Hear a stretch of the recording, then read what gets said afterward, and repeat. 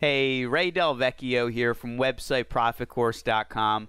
Let's jump into a comparison between the two most popular website builders on WordPress, and that's Divi and Elementor.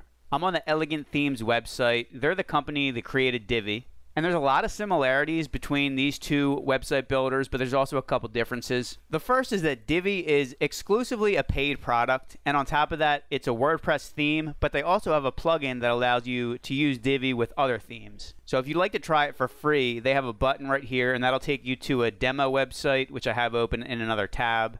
It gives you this pop-up where you can either go through the tour or just start building. And this shows you how the Divi builder works. So once you pop into this demo, you have all these different modules that you can edit. They let you edit through drag and drop. So let's say you want to change the padding on this. You can drag and drop it right here, or you can go into any of these modules. And the way that Divi works is they have sections. That's what this blue settings bar up here represents. Then they have rows, and then they have content modules. So if you click on the gear icon on any of these, you can edit the content within it as well as the design. So you can go into the text, the heading, sizing, spacing, and you can see right here, this is what we just dragged and dropped, 50 pixels. So if you wanted to manually edit this to make sure that maybe the top and bottom were equal, left and right, you can go ahead and do that. You can also add in animations. So they take all the CSS that you would need to do manually and turn it into this drag and drop builder. Now, I'm not going to go through every single option available to you within Divi. I have a full tutorial building a website from scratch, and I also have a little introduction that gets you more familiar with how these sections, rows, and content modules operate.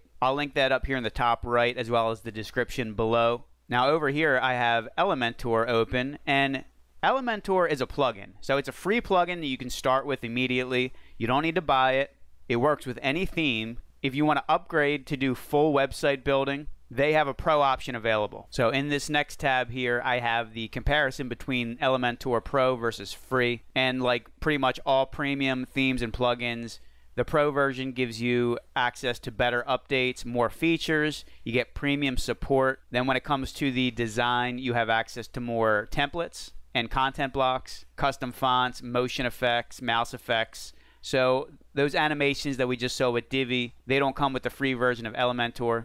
And then down here in the marketing section, it looks like they give you a pop-up builder, social button integration, call to action widget. So if you want all of these upgraded content modules, you're going to need to get the pro version. The other thing here is that Elementor, when I gave it a shot, seemed a little bit limited compared to Divi, and I didn't try the pro version. I'll discuss why a little bit more at the end of this video, but it looks like if you get the pro version that you are able to do full website editing, which includes the header and the footer. You can also apply these Elementor pages to WordPress templates like the single post template, the archive pages, etc. And then when it comes to themes, like I said, Elementor works with any theme, but they do have a free theme available. Let me see if they have it linked up here.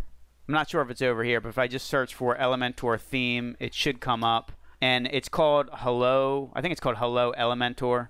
Here it is, right here on WordPress.org, the theme repository. It's just a bare bones theme that integrates really well with Elementor. So if you're going to start from scratch, I'd recommend that this is the one you use. But like I said, it should work with any other theme.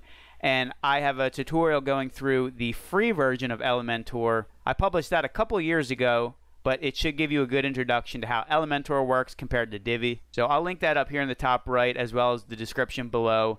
You can do a deeper dive on both of these themes by checking out those tutorials. Now let's take a look at the popularity between each of these, and I'm on a site called builtwith.com that detects the technology behind all these websites around the web. They show you over here the total number of websites that are using Divi, and it's at 2.2 million. So that's a ton of them, and you have to keep in mind, like I said, Divi is paid software. If we bump over to Elementor, they are on 4.5 million websites, and that's not too surprising since they have a free plugin available. So both of them advertise that they're the #1 most popular page builder. It's just that Divi advertises that as the theme because they are the most popular theme. Right here you can see the most popular on the entire internet in the WordPress theme category. If we jump into this, you can see that Divi has 2.2 million. The second most popular one is the Astra theme, which is 1.7 million. And all of these, for the most part, are free themes. Astra 2021, 2017. Then you got a couple paid ones. I think Avada is a paid one on Theme Forest, if I'm not mistaken. And that Hello Elementor theme that we saw before, that's not even on here. So you can tell that Elementor is being used on websites that have a variety of themes, whereas Divi is a standalone theme.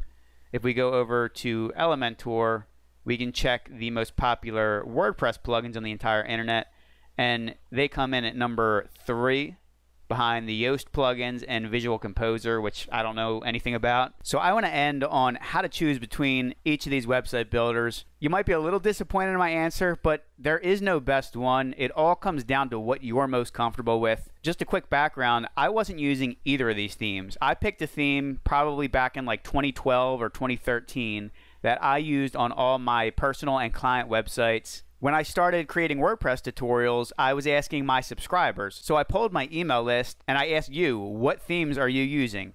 Divi was the most popular one by far. I think something like 10 to 15 people were using it. All the other responses were very varied. I had a few people that were using Elementor, Ocean WP, Beaver Builder was another one, which I've never dug into. So what I decided to do was first create the Elementor tutorial that I have linked up in the description below. I used the free version of Elementor for that, and I knew I wanted to create a Divi tutorial since that was the most popular one after the survey. Once I bought that, I really fell in love with it. This site that you're looking at now is the final product from the Divi tutorial. So if you want to see me build this website, check out that tutorial from the description below.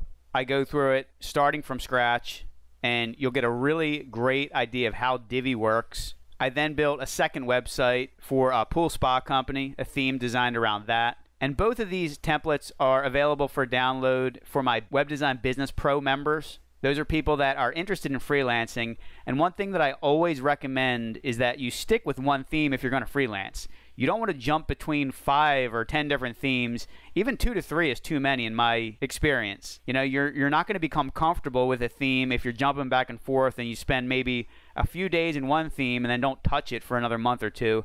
It's so easy to forget how you built something or how to edit something. And with something like Divi, you can really build any type of website, whether it's a local service website, a blog, or an e-commerce website. You have to find out which one works best for you. Spend a little time in each. See what seems easier to edit and just more intuitive with how your mind works. And it's funny because the theme that I selected back in 2012, they just announced that they're stopping development in 2022.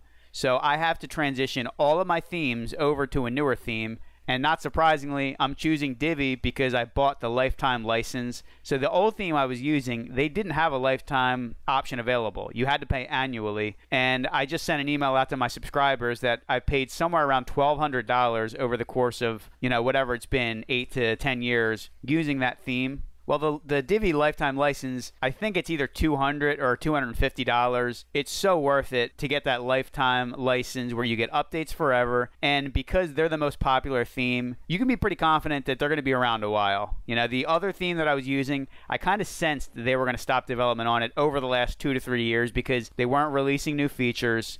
You know, all they were doing was patch and security updates when WordPress versions came out. So go ahead and do your research. Check out the tutorials in the description below. I'll link up the Divi and Elementor websites as well if you want to check them out directly. I am an affiliate for both of these companies, which means that if you do purchase them, I get a little cut of that. That helps support my channel. You know, that's why I can create an hour-and-a-half long tutorial going through a full website build with Divi. I really appreciate your support. If you are interested in freelancing, you can also download a free giveaway, 15 tools to start your web design business. I'll link that up in the description below, along with a bunch of other helpful information. Don't forget to give this video a thumbs up if you liked it, and make sure you subscribe to my channel for more WordPress tutorials and web design freelancing videos. If you got any recommendations on what you'd like to see, leave it in the comments below. I really thank you for taking the time to watch this entire video, and I hope you join me in the next one.